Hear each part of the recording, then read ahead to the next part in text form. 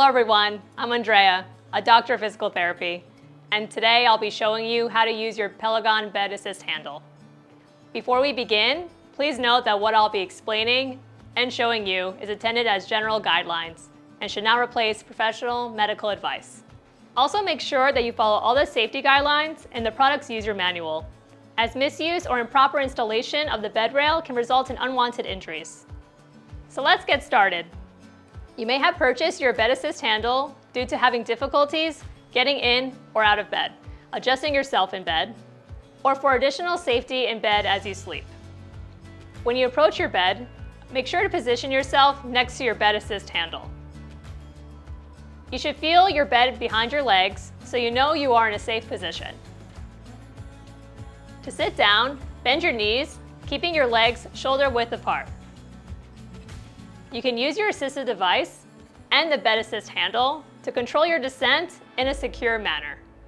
Once sitting, leave your assistive device in an easy-to-reach position next to your bed for later use. When you are ready to lie down, you can hold and push down on your Bed Assist handle, like so.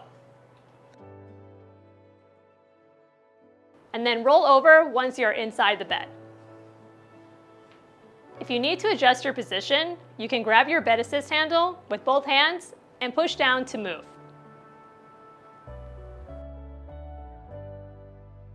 When you're ready to sit up, push down on the top of your handle to help bring your body in an upright position.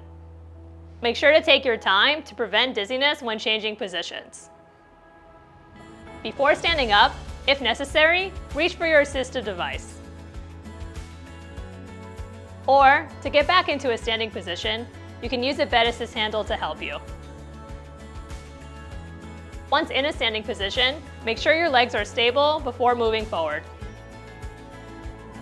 If you have questions about assembling your device, please check out our assembly video for clear and easy instructions at pelegon.com. I hope this video was helpful to you.